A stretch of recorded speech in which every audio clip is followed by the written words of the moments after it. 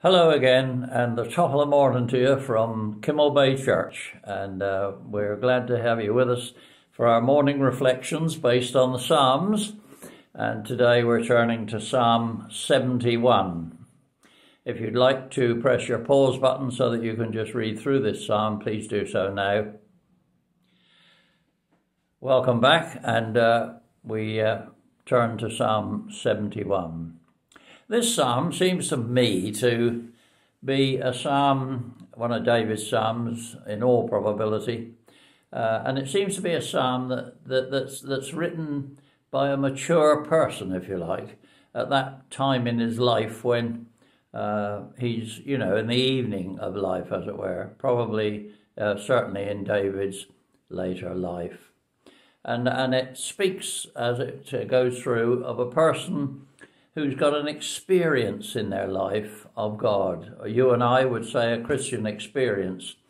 A person who has relied on God during a lifetime which was marked by serenity and mellowness. Now, I know we realise that David wasn't always serene and he wasn't always mellow. He had his ups and downs, as is reflected in the Psalms.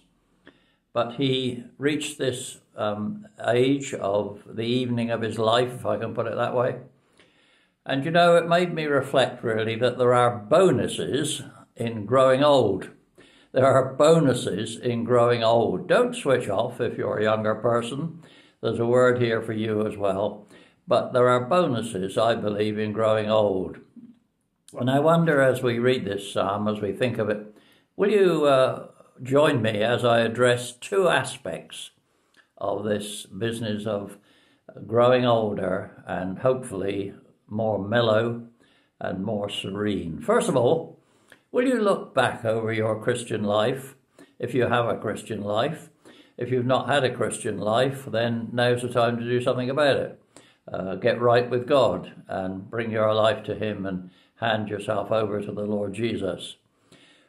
As you look back over your life, can you not with me thank God, thank the Lord for those folks who have influenced you, those folks who have been such a blessing to you down through the years? I can think of many folks in my Christian life, my long Christian life, who have been such a blessing to me, such a blessing, and helped me on my Christian pathway and influenced me.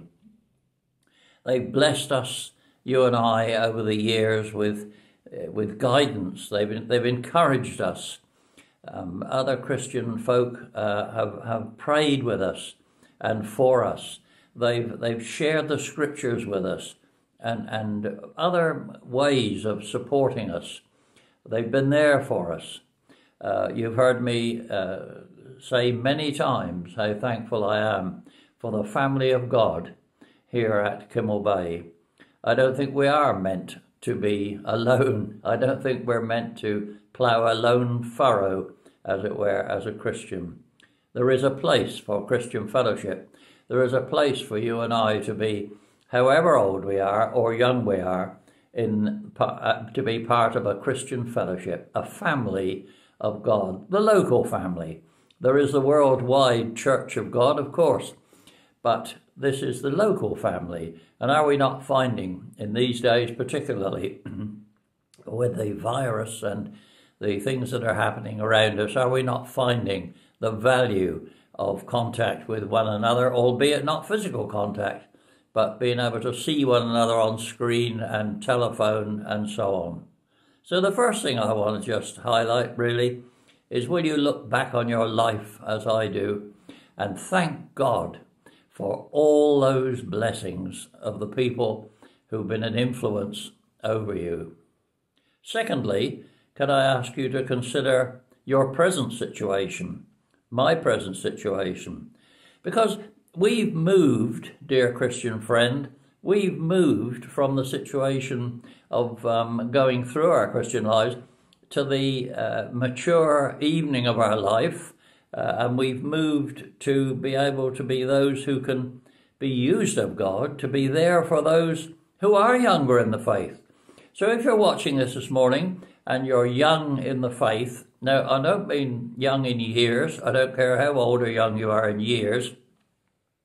But if you're younger in the faith than many folks, then we want you to know that older Christians, Christians who have been on the pathway for much longer than you have, are there for you, are there for you. I think I reminded you the other day of the dear brother who told me that I had made the best decision of my life and I would never ever regret it. I told you that once before, and I tell you again. And he was right. I've never regretted it. And I want you and I to consider this morning how we can be a blessing. What a privilege. What a privilege for you and I to be able to be there for folk, for younger folk. What a privilege to be able to advise. What a privilege to be able to pray for younger folk, younger in the faith, I mean. Verses 1 to 9 in this psalm remind us of close communion with God. Close communion with God. You and I, as Christians, are called in this world in which we live, in this world of confusion, this world of sadness, this world of injustice, we're called upon to have a close communion with our Maker, a close communion with our God, a close communion with our Saviour God. An appreciation, if you like, that God has always looked after us and he always will look after us. David says here that God has always looked after him. Verse 3, he says that God is his rock. Hugh reminded us 2 days ago that God is our rock in the person of the Lord Jesus and the person of the Holy Spirit, as well as in the person of God the Father, the Blessed Trinity. God is our rock, and we can depend on him. On Christ, the solid rock, I stand. All other ground is sinking sand. David reminds us in verse 3 that God is his rock. Verse 5, he says, you are my hope. My hope is built on nothing less than Jesus' blood and righteousness. How wonderful that we are on that platform, if you like, of hope that Jesus offers us. Have you got that? Have you got that hope this morning? Do you relish the fact that one day you will be with him for all eternity? If not, do something about it. There's a good fellow. Verse 5, you are my hope, then, and then verse 7. Verse 7, you are my strong refuge, my strong refuge. I was thinking when I was thinking about the refuge, I was thinking in the Old Testament about the cities of refuge, you know, where they were able to fly into these cities under certain circumstances for safety, for protection. And you and I are able to fly to Jesus for protection. And verse 8, will you note that his mouth is filled with praise? Listen, if you believe these things, if you're wallowing in these things, if I can put it that way, this lovely truth that this psalm puts across to us, we will be filled with praise. And verse 10 onwards, 10 through to 18, verse 14 says, I shall always have hope. David's quite confident. He says, I shall always have hope. He says in 18, I will declare to the next generation. What a privilege. What a privilege.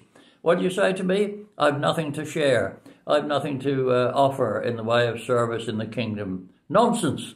Everyone has got something to offer. My dear friend, ask God to show you the ministry that he's got earmarked for you. It might be a ministry of prayer. It might be a ministry of sharing God's word. It might be a ministry of getting alongside people. It might be a ministry of encouragement. It might be all sorts of things. Ask God to show you. And the last two verses, 20, 21, 22, we read of praise to the Holy One of Israel. He, our great God, should prompt our praise and our adoration. And let's close with a thought which is highly practical, and that's this. We don't have to be singing praise songs to praise him. You and I can praise our God, our great Saviour God, by the way we live. We can praise him by our Christian lives. Let us pray, shall we? Father, we thank you for the maturity that comes with the advancing years. And we thank you for those who are at the other end of the scale and looking forward to growing into those advancing years. And we pray for each one of us, Lord. And we ask, dear Lord, that you will touch us afresh this day with your Holy Spirit, and that you will help us to be an encouragement one to the other, that you will help us to be what we ought to be, and praise you not just by our words, but by our lives. And we thank you, Lord, in Jesus' name. Do enjoy your day. The Lord bless you and keep you safe.